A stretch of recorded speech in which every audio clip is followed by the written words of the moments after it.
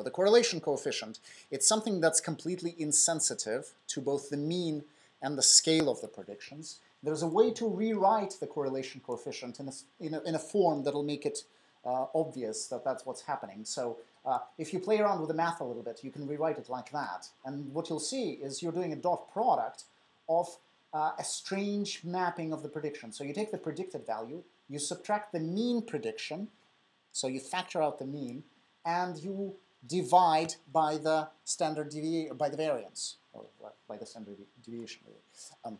So what you're doing is you're factoring out the mean and you're factoring out the scale of predictions, and you're doing the same thing to the truth, and you're seeing how well they correlate to each other. So in this case, if the blue are the true points,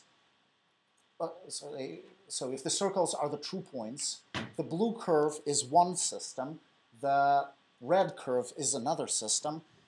These two systems will have the same correlation coefficient with the data. Totally different. This one looks like it's way off, but it's only way off in two ways. It's way off in terms of the mean. The predictions are a lot higher than they should be, and it's wrong in terms of scale. Right?